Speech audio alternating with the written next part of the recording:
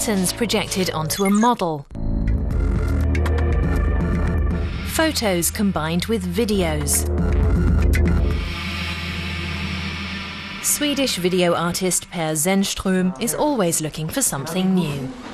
Because usually I am very goofy. I like elegant and beautiful things, but it could easily become boring. So then you need to take something a little bit dirtier, maybe a little bit grittier, a little bit more streety, and like push that into your story. And then, I think I always try to do that.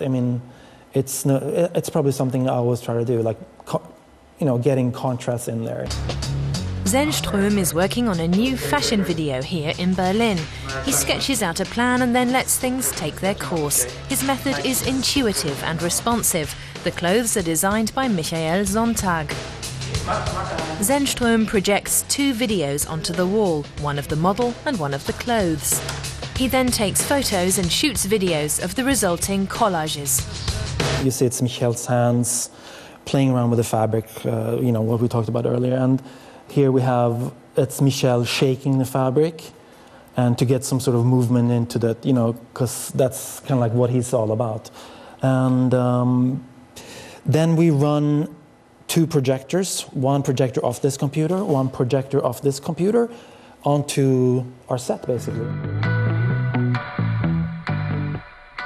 Sonntag and Zennström's first project about a year ago went so well, they're now working together again. For this video, Zennström superimposed images from several films. The mirroring effects were added at the computer.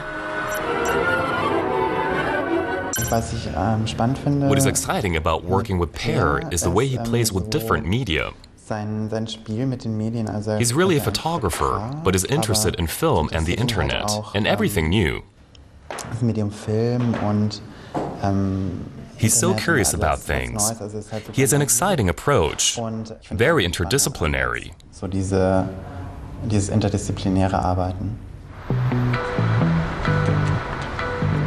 Zennström grew up in Stockholm. He wanted to become a footballer, but then studied photography at Gothenburg University.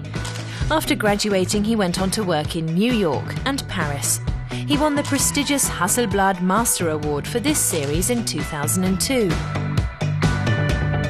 He started working with video after he moved to Berlin in 2008. The energy in Berlin on the street it's really something extraordinary. It's not like this in Stockholm, it's not like this in Paris. And it actually reminds me a little bit of New York, actually. I lived in New York and in East Village, and Berlin has a little bit of that, actually. It's very giving. Zennström's latest video for a Berlin fashion house is also an experiment.